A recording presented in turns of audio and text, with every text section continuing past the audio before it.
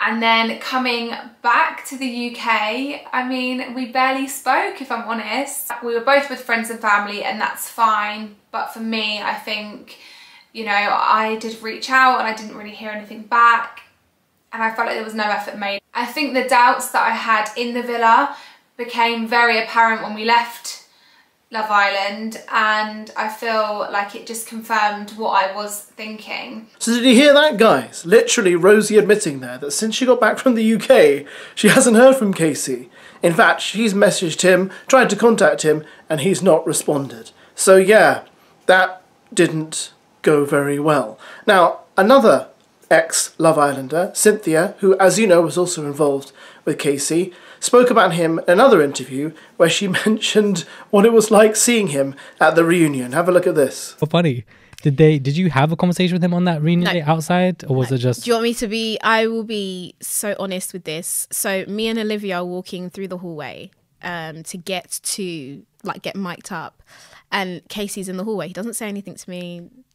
We barely make eye contact. And so he starts walking, I start walking, Olivia starts walking. Olivia's next to me, we're walking. And she's like, oh, is that Casey?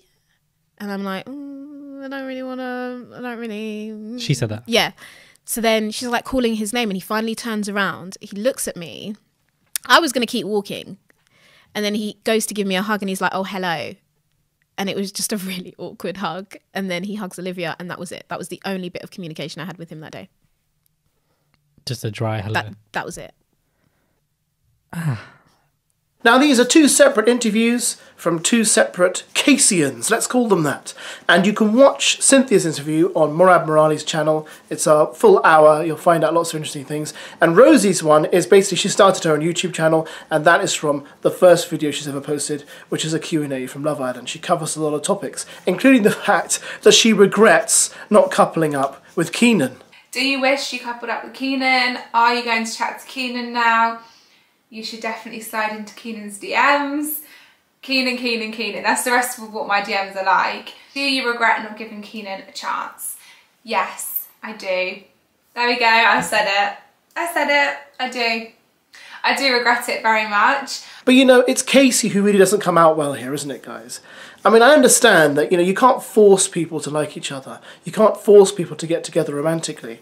But the way he's kind of treated them by basically kind of just trying to cut off communication with them, act like he didn't know them, didn't want to know them, was never involved with them, is really quite bad. Because we all saw what we saw. We saw how entwined he got with Cynthia. We saw him, you know, fighting off Claudia to get with Rosie, and then he ends up with absolutely no one.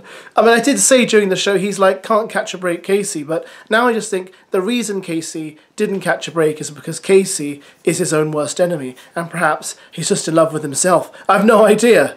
Inside the villa, I obviously questioned whether it was one-sided. I did feel like a lot of the time it was me pulling Casey for a chat, and I felt like he wanted to spend more time with the boys. That was something we addressed in the villa.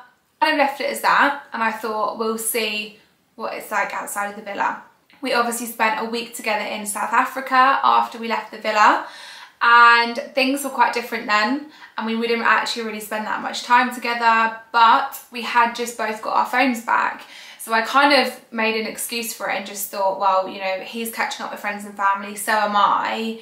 And then coming back to the UK, I mean, we barely spoke, if I'm honest. We were both with friends and family, and that's fine. But for me, I think, you know, I did reach out and I didn't really hear anything back. And I felt like there was no effort made. I think the doubts that I had in the villa became very apparent when we left Love Island, and I feel like it just confirmed what I was thinking. Anyway, if you have a bit of spare time today, it's worth you checking out these interviews. Very interesting things you find out in them. I mean, the thing I find interesting about Rosie is she admits that she didn't actually apply. She was approached for Love Island, and she was approached like for season 7. So she's been in the offing for a while. So they asked her for season 7. She said no, and they probably asked her for that. I assume they asked her for the following season, and she eventually gave in and got onto this season. So it's interesting how the process went. And Cynthia says she got picked within 3 weeks, whereas other people had to wait for months. So it's fascinating. Watch both interviews. You'll learn a lot. You'll find out a lot, and you also learn that a lot of them really were actually quite close friends. A lot of them actually got on quite well, and it wasn't perhaps as dramatic as it was made out to be, and that they never stopped filming. Rosie said apparently, I think Cynthia confirmed it too, they filmed 24/7. So I assume that means there's absolutely tons of footage of people doing stuff that we didn't see, that we're never going to see.